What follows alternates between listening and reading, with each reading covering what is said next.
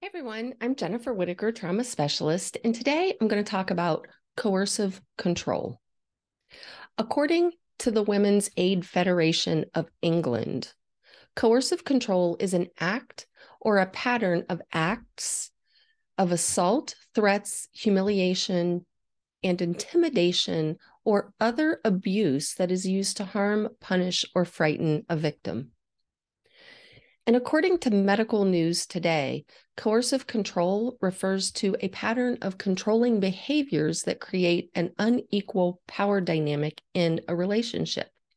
These behaviors give the perpetrator power over the other, making it difficult for them to leave or get out.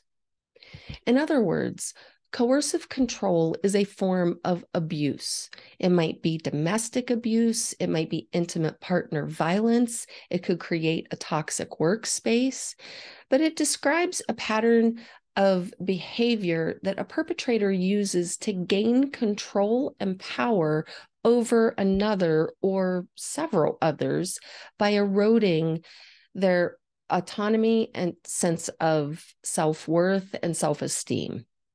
And research into coercive control abuse suggests that this form of abuse is often a predictor of future physical violence. And it's not just men who engage in coercive control, which I think is a false stereotype that we have out in the world, that it's men who perpetrate this type of abuse. Well, according to Medical News Today, a 2015 study found that in the United States, 36.6 million women and 33.1 million men will experience some form of coercive control by an intimate partner during their lifetime. Now, that whittles it down to intimate partner violence. So that doesn't include other forms of coercive control.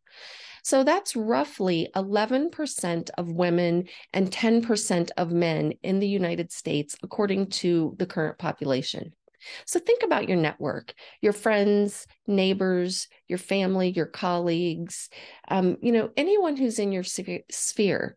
Statistically speaking, one or more of every 10 of the people that you meet in your life throughout your lifetime is likely to experience some form of coercive control. And that's why this is an important topic. There's still a lot of research and studies that need to happen to get more accurate statistics and numbers, and we're well on our way. Well, welcome back or welcome to my channel. I'm Jennifer Whitaker, trauma specialist, and if you're finding value from my videos, please give me a thumbs up, like, subscribe, share, and be sure to hit that bell so you don't miss any future videos. All right, let's get back to coercive control. So if you Google the word coerce, you'll find that the dictionary defines it as a verb that means to persuade an unwilling person to do something by force or threats, or to obtain something by using force or threats. And the origins of the word or the etymology of the word go back to Latin, with co meaning together and arcare meaning restrain. So, in a relationship, the threats and force that define coercion can refer to any pattern of oppressive, dominating behavior that uses harm to steer the thoughts, feelings, actions, and behaviors of another or other people. And according to Christine Scott Hudson, a licensed psychotherapist in the state of California, the biggest warning sign of coercive control is the loss of ownership. She says, your money is no longer yours, your time is no longer yours, your space is no longer yours, and your body is no longer yours. You begin to have less and less say over your life, your time, and how you spend it. And this is what cult expert Robert J. Lifton calls milieu control, which refers to controlling multiple, if not all, aspects of another person's environment. Coercive control doesn't only happen in intimate partner relationships, like I said a few minutes ago. It can happen anywhere out in the world.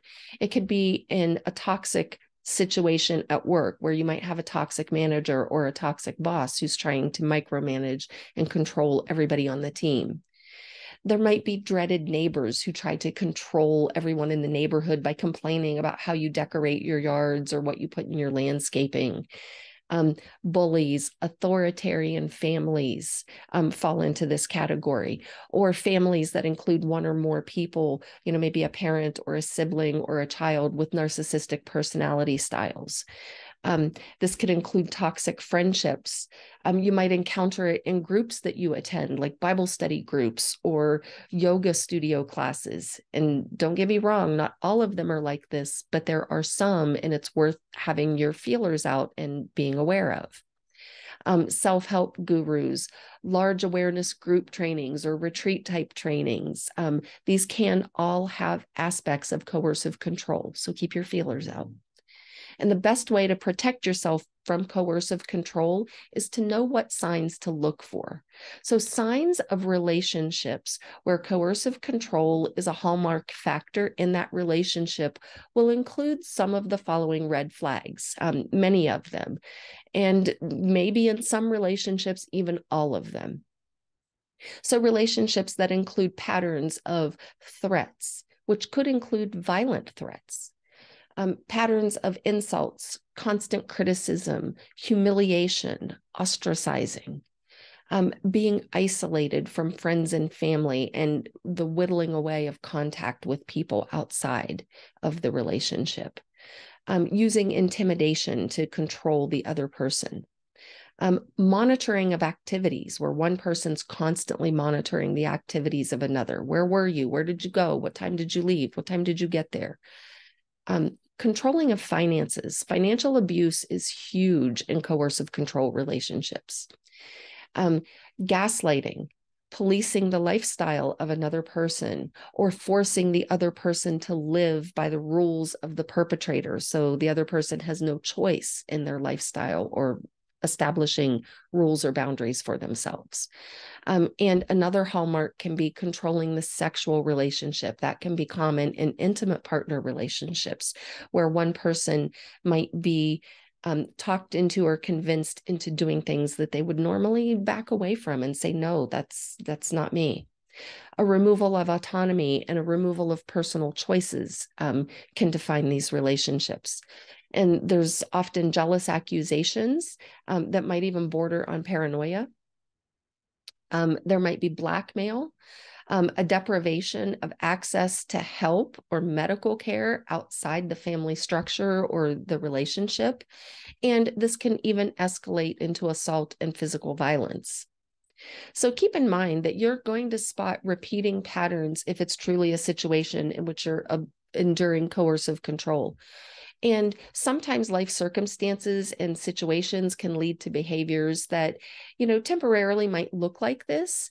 But in the absence of those long-term ongoing patterns, it's very possible that it could be situational. So let me give you an example of what I mean here. And let's take financial control as an example. So a person who's trying to control your finances will use many tactics over time. And those tactics will start to ramp up and become more and more extreme over time. So let's say your partner swoops in and starts to take control over your finances, which eventually forces you to depend upon them to maybe even ask for access and permission to spend your own money that you earned at your own job. You might not be allowed to make financial decisions on your own. You might have to ask permission before spending money. If you're going to spend more than $300, you have to ask my permission because we're in a relationship. Money might be used as a punishment or reward system. And if you didn't agree to these situations, but you find yourselves in them, then there could be something seriously wrong with the relationship. However, if you've been in a pretty supportive and loving and cooperative, securely attached relationship, and all of a sudden your spouse loses their job, then it can become a life circumstance that really ups the stress level and the overwhelm in the relationship that requires more money, control over the money in spending versus an ongoing pattern of abuse. So I'm not saying that everybody handles these highly stressful situations and relationships in ideal ways. And that's where it can start to look like coercive control. But start to be aware of that and just notice, is this an ongoing pattern, or is it just a situation that if we, bear with each other, we can work through it? And if you find that you are in this repeating pattern, know that there are ways out of these controlling situations. Now, to the victim, it might not feel like it. You may feel like you're trapped or caged, like you have no choice, nowhere to go. And that's by design. The way out is going to be a little bit different for everyone. However, in most cases, and I acknowledge not all, it can help to keep a journal, because a written record of dates and times and what happened, if you ever happen to need it later on, it's going to carry more weight if you track the incidents in a written record as you go, rather than trying to look back later and remember. Now, I do acknowledge that in some relationships where coercive control is happening, this is not going to be a viable option, because if you try to keep a written record, whether it's digital, like an online journal or even a paper journal, your activities are monitored so much that you're not going to be able to do that. So know your situation enough to know what behaviors are safe for you to do. Whenever possible, tell someone that you trust, and whomever you confide in, please be sure that that's not one of the coercive controllers' flying monkeys, because there's a lot of overlap between narcissists and people who exert coercive control over other people. If at all possible, if you are planning to leave, plan your escape, see if you can find somebody that you trust who can help you. And you can always call the National Domestic Abuse Hotline to get help. The hotline number for the National Domestic Abuse Hotline is 800-799-7233, or you can simply text the word START to 88788. All right, everyone, I hope you found this information helpful. If you have, give me a thumbs up. A little external validation on these videos never hurts. Be sure to hit that bell so you don't miss any other videos. And please comment below. I know that this is a generalized list of what to look for in coercively controlling relationships. Have you ever experienced coercive control? And what signs of coercive control have you endured that I didn't include in the list?